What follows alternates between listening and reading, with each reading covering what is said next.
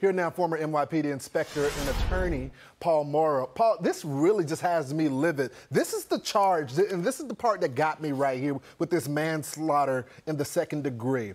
It states this: and when the risk is such a nature and degree that disregards of constituents constitutes a gross devastation from the standard of conduct that a reasonable person would observe in this situation. So what is a reasonable person? I mean, was he just supposed to let the guy go in there? After he said that he was going to assault someone, after he said that he wanted to die, was he just supposed to allow this guy to do this? He's done it before.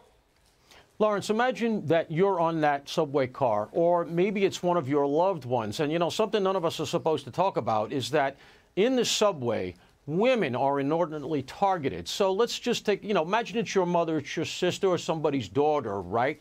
Don't you want a Penny on that subway to protect her from this kind of thing? Let me tell you what's going on here. The grand jury process was taking place. It was proceeding along the normal rails these things go along. When you have a case like this that's legally dicey because there's a very clear self-defense defense here, it would normally have gone to a grand jury of Daniel Penny's peers to decide what the charge should be. My gut tells me they're not going to get that reckless charge in a grand jury, right? No.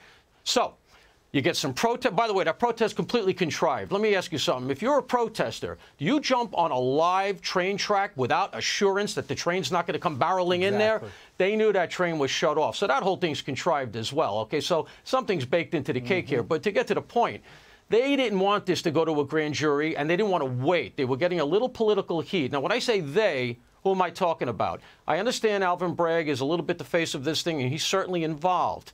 But we can't excuse the mayor. That's right. I'm telling you that at first, Eric Adams was handling this in a very statesmanlike way. He didn't want to put his thumb on the scale the way the AOCs of the world always want to and create that narrative. You got a little political heat from the papers, from the protests. All of a sudden, everybody starts trembling. The NYPD does not make this arrest unless they're ordered to. There's no way they took unilateral action here. The only place that that order could come from is City Hall. So Alvin Bragg and Eric Adams almost certainly collaborated on this decision. It's a political decision, not a criminal justice decision, which is not the way our system is supposed to work, and that's the shame of it. Well, Adams is a political chameleon, okay? He does what's ever politically expedient for him at the time. You know, I gave him credit at the very beginning.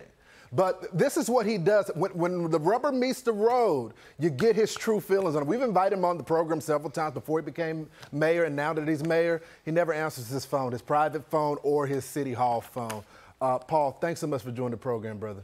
Thank you for having me. Hey, Sean Hannity here. Hey, click here to subscribe to Fox News YouTube page and catch our hottest interviews and most compelling analysis. You will not get it anywhere else.